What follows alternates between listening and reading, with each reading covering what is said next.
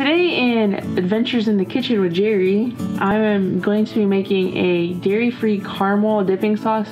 I'm hoping to be able to put this either on top of brownies or put it in like the middle of the layer of brownies. Then it will be like a surprise. I don't know, we'll see. But first I need to make the sauce. So this recipe seems pretty easy. Never tried it before. So here goes nothing.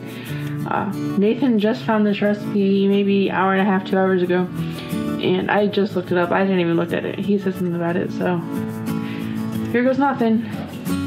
Okay, so the first ingredient is coconut milk.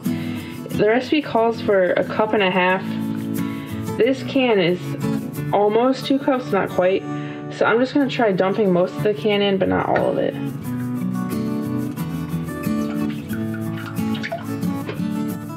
So I left a little bit in the can. So the next ingredient is 2/3 cup of coconut sugar. I wasn't quite full, but I think it'd be pretty sweet with the coconut sugar. And then you add 2 tablespoons of honey, which I don't usually like.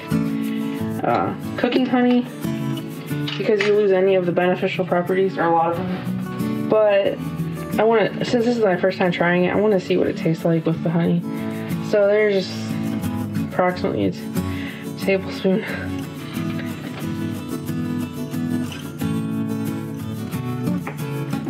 Never mind, the recipe calls for 2 teaspoons. The next ingredient I'm gonna put in is 2 tablespoons of vanilla.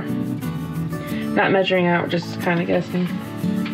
And then the last ingredient is 2 tablespoons of coconut oil, and it is tablespoons, not teaspoons. So I'm gonna put 2 tablespoons in. So I'm gonna stir this together, but it's not gonna stir together real well at first. It's gonna take a few minutes to warm up with the coconut oil and the coconut milk. The honey was solid, but that'll melt pretty fast or turn back into a liquid. But you just let this simmer on the stove for 20 to 25 minutes, as the recipe says. And then they call for you to put it in the refrigerator. I don't have time for that. So I'm just gonna put it with my brownies once they're done, or once I'm ready to put them in the oven. But I will check back with you guys when this is done. I'm just gonna stir this a few times. I won't turn the camera on for that though, probably. I'll be back. For the brownie portion of this, I am trying another new recipe. I found some pretty good brownie recipes, but I usually just Google one. And I saw this one recommended it on someone I follow on Instagram. So I'm gonna try it. Now, I am subbing out the butter for coconut oil to make it dairy free, but that is the only milk or dairy in there is the butter. So I'm gonna sub out the butter for coconut oil and follow the recipe pretty close. She melts the stuff in the microwave, and we don't have a microwave because, well, there's a few different reasons. We don't have a microwave. We had one, we got rid of it. So I'm going to melt this together on the stove top. As you can probably see, I have my caramel sauce back there on one burner, and I've got supper on the other 3 burners. So I'm gonna have to move one of my pans and borrow it for 2 minutes. But anyway, I'm going to add all the ingredients, and I'll link them both in both the recipes I'm using in the description below. That way you can just look at it and go from there. Now I'm doubling the brownie recipe because she's using an 8x8 pan. I'm going to use a 9x13 because it's going to be 6 people for supper, so I want to double this. That pan's not going to be big enough.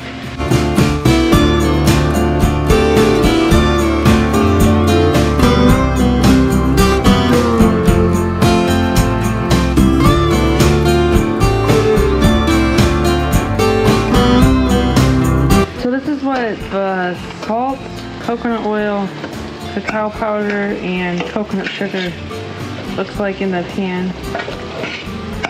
I just gotta let that coconut oil melt down, and then it'll be ready to add to our dry ingredients. And then while we're waiting, this is what the caramel sauce is looking like. I think it's almost done. I found a helper. So we're gonna pour this into the jar. It was starting to smell a little burnt, so hopefully we didn't actually burn.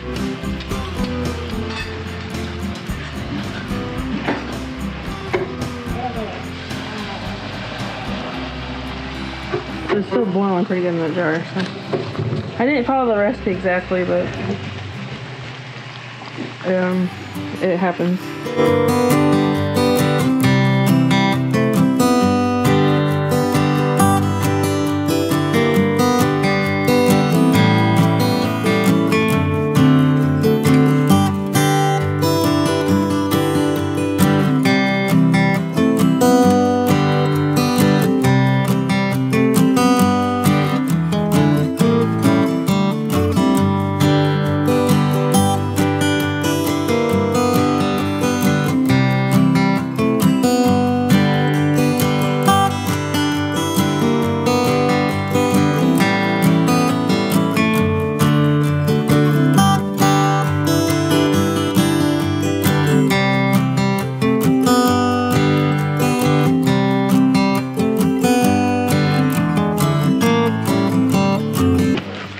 So now this is ready to go into the oven.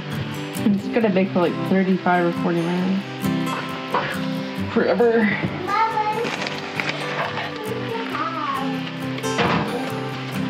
And I preheated the oven to 325, so I'm gonna set a timer and come back in when it's done. Here's our brownie. It boiled, and we were trying to. It's my brother tried to save it. He did. He really tried. I don't know what exactly went wrong. Anyway, so we did not get to try the brownie. That was after I burnt the caramel.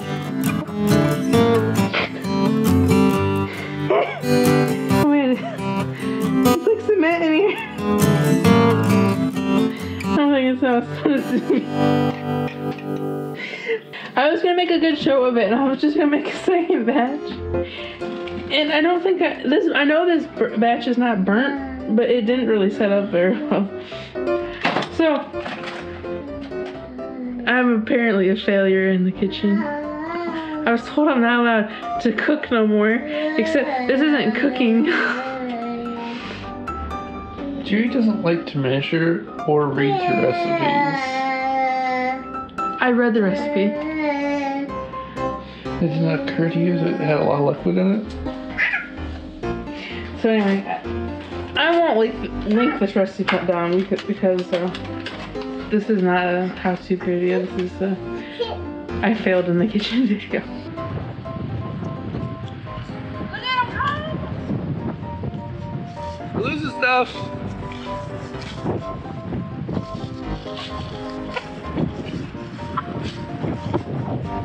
So, this is what you do when you burn the brownies.